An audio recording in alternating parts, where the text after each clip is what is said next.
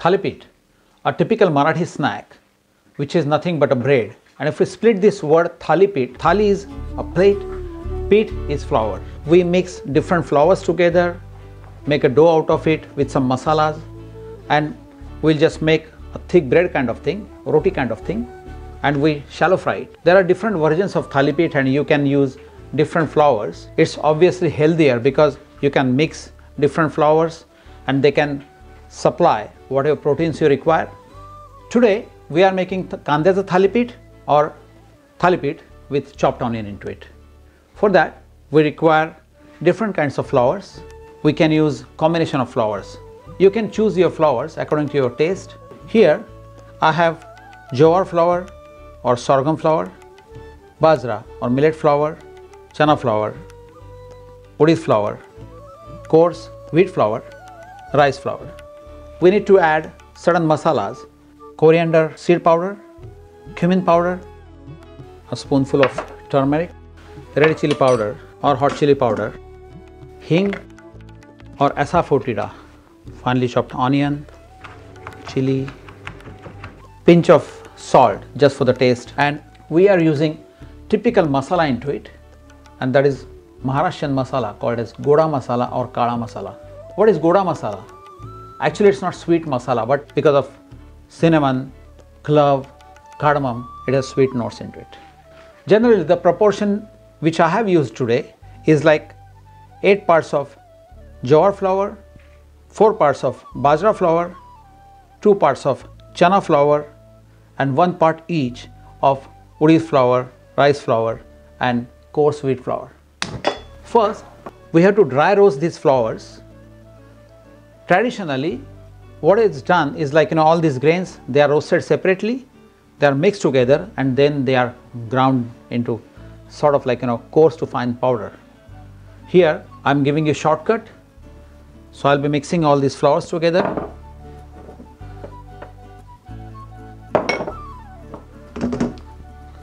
I am making sure that they are not burning.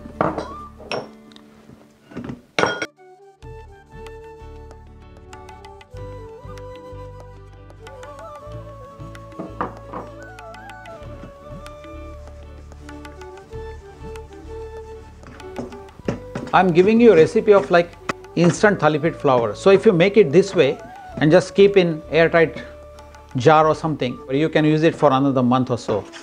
Whenever you feel, okay, let us make Thalipeeth, just take this flour out, add warm water, chopped onion.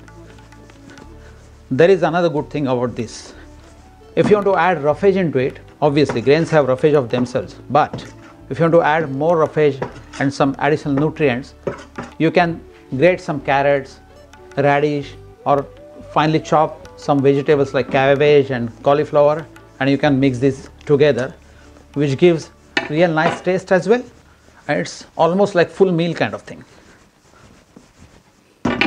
It's smelling nice, and we need not roast it like like laddu flour or something. Just little bit roasting is fine, because anyway we'll be shallow frying it later on. While this is roasting, I'm adding this sort of like a tablespoonful of coriander powder, cumin powder,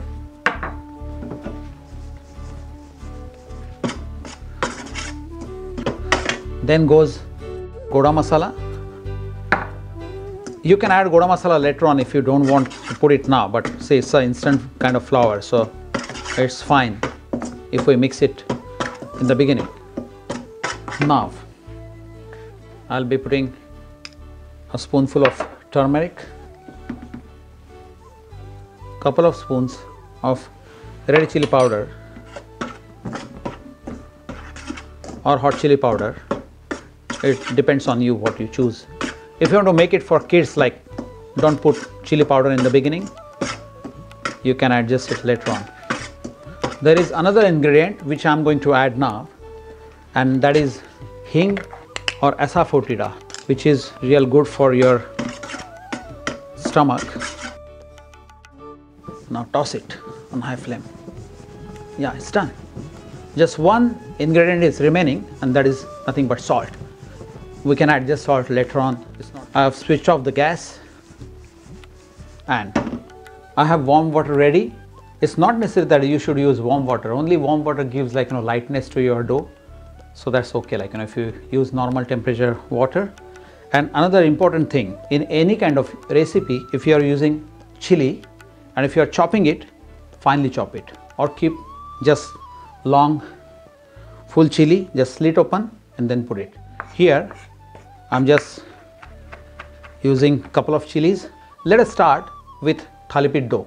1 spoon is enough for 1 Thalipeeth. So maybe we'll make 3-4 Thalipeeth. So 1, 2, 3 and 4, that's enough. Because anyway we will be adding this finely chopped onion, coriander and chili obviously for taste. So we'll be putting some salt for taste. That's okay. And let us add this finely chopped onion, chili, a little bit of coriander. Mix it together and slowly add the water.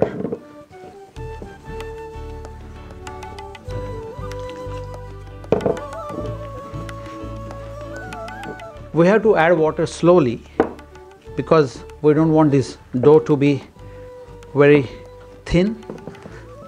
Yeah, it's nice now.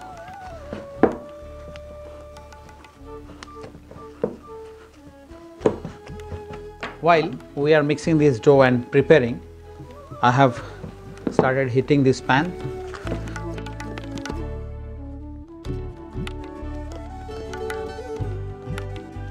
Now I have taken one portion of this dough, nice and soft, and we need to have butter paper and just few drops of oil I'll be putting on it. If we don't have butter paper, use simple plain white paper, add heaps of oil on top of it. It will make temporary and instant butter paper. If that is not available, use polythene bag, bit thick in gauge. Don't use carry bag at all. Don't use thali because it is not possible to transfer this like patted bread from thali on top of this griddle or pan. Slowly I'll pat it. We can use a little bit of water if we need to spread it.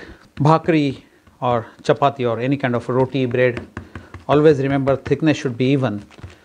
So the cooking is even. Now this pan is a bit hot, so I'm putting some oil there.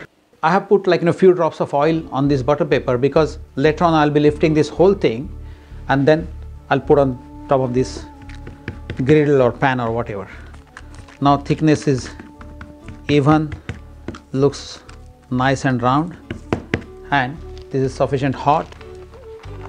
We have to put it this way, just upside down, and remove this butter paper. See, it's almost gone. Now we have to punch just 3-4 holes. We have punched 5 holes in the center. It shouldn't be like towards periphery. The reason is like otherwise it will break later on, and I'll put top of it. So what happens, through these holes oil gets spread all over underneath the Thalipeeth, and we'll be covering this with lid. Gas should be on medium, not too low, not too high, so it will get evenly shallow fried. While this is getting ready, I'll be preparing another Thalipeeth. So make dough like this, a little bit of oil. I can hear this hissing sound here, like that vapor is coming, and that is the indication it is getting cooked. Another thing, this vapor is saturated on top of it, so we can just reduce the gas or heat. Take this out, see, this vapor is there, so it is cooked. Now we need to toss it carefully. It is bit brittle kind of bread, so we have to be very careful while handling it. So don't just play around with this. Quickly do it like this. Done. See, such a nice and evenly cooked Thalipeeth, and now no need to cover it. It's properly cooked.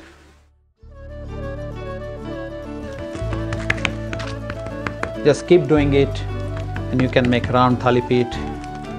I'm making it sure, like, just to check from the bottom whether it is ready or not. Yeah, see, it's nicely done. So it's ready. Yeah, just take out on the plate. Yeah.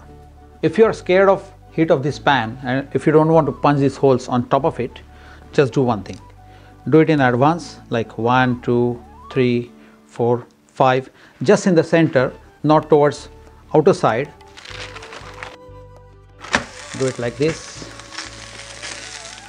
Put some oil through these holes.